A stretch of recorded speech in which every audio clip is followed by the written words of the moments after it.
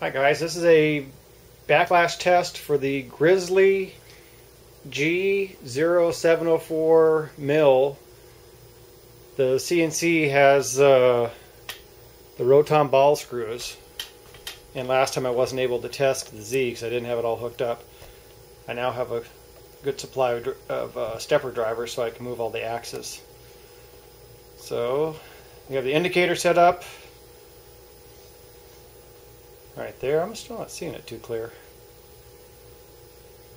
There we go. And we're in basically 0.1% from full speed.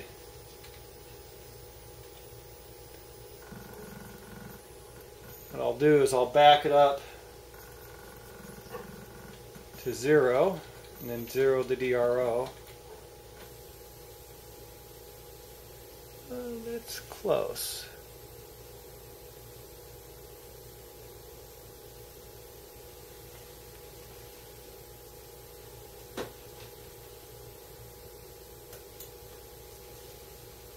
Now this, in the direction we're going, this is the down direction.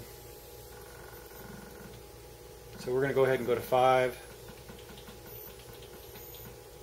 And we'll see what the DRO says.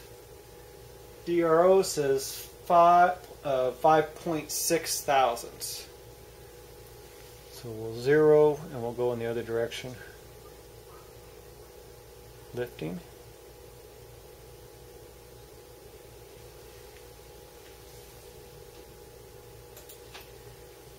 we'll go up. We'll see how, we'll watch it and see when it makes its first movement.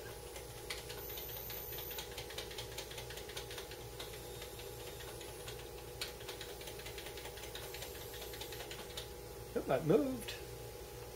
And I got 1.8 thou on the DRO, and there's movement. And we'll go to 5 and see.